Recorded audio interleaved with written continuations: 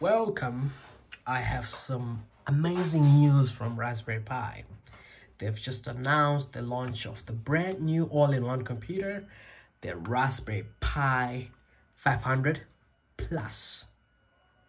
What sets it apart from the Raspberry Pi 500, you say, which was launched not so long ago as well?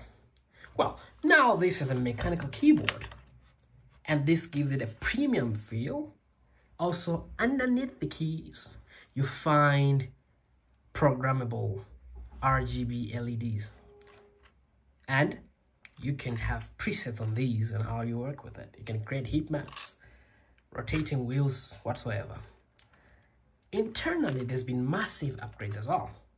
Now, there is 16 gigabytes of RAM and also a pre-installed Raspberry Pi 256 gigabytes SSD. That's amazing. You know, it's quite powerful. You can use it to game, you can program. I love to program in Python, so I'll show you how to have your own custom presets for the LEDs using Python and the package that they provided for us. You'll see that. Oh, how could I forget about the unboxing therapy? That's the packaging. You get a nice package from Raspberry Pi with good labeling, Raspberry Pi 500 Plus, 16 gigabytes of RAM and 256 gigabytes of internal NVMe SSD storage, something a lot of you have been asking for. Programmable keyboard with LEDs. You program it using the Raspberry Pi RP2040 microcontroller, something pretty good that I like to do. Now we are gonna go over that. We still get the GPIO header, USB ports, SD slot, and many other things. This is how it compares to the Raspberry Pi 400. You can see that it looks more premium. Okay, let's set an effect on the keyboard and see which one we can go with.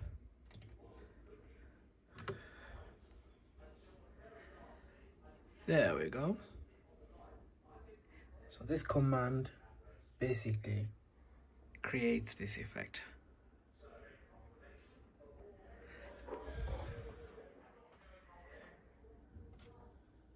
Let's try another effect.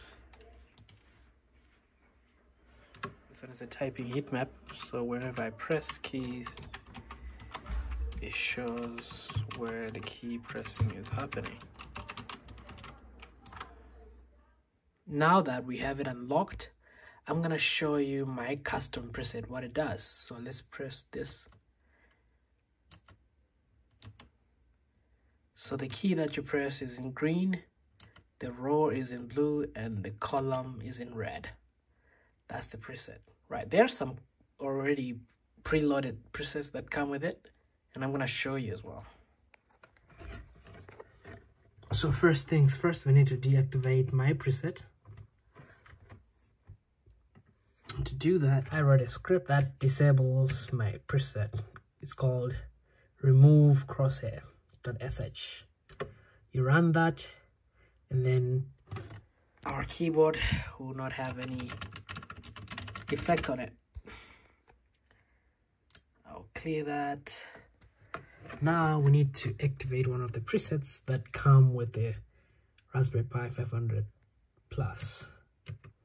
And one of them is this one, 2, which basically is a heat map.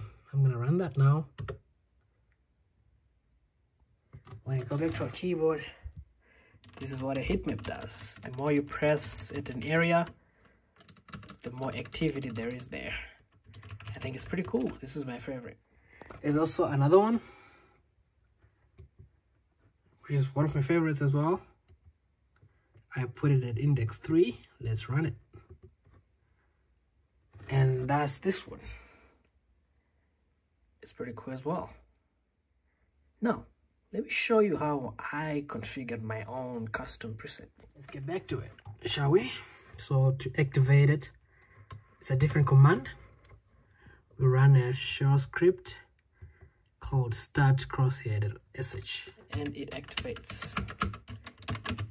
So let me show you how I did that. I wrote a Python script that uses the package that Raspberry Pi provided. This script, really what it does, just tells us that whenever you press a key, that key should be highlighted in green and the column in red. That's the configuration we see right here, and the role should be in blue. And this script should run all the time when you call for it, so we need to ensure that it runs on boot. So it's not enough to just write a Python script.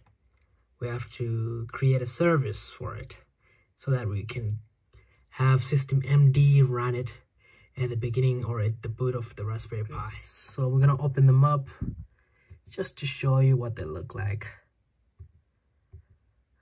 Right, so this is a cross-headed service which calls for this Python script. It looks very simple. That's what it looks like. If you want to know more about this, I can probably put it on GitHub and you can check it out. And we also have some shell scripts that call for this service to be started, and that's what I'm going to show you now. This is our remove. Let's start with start. To show you how to start the service using systemd. So we need to enable the service, then restart it, and then we can get the status. To stop that service, remove cross-headed.sh. That one. That's how you run it. So let me show you what it is inside. It's basically this. We are removing it without having to delete the file. And we clear the LEDs using the Python script.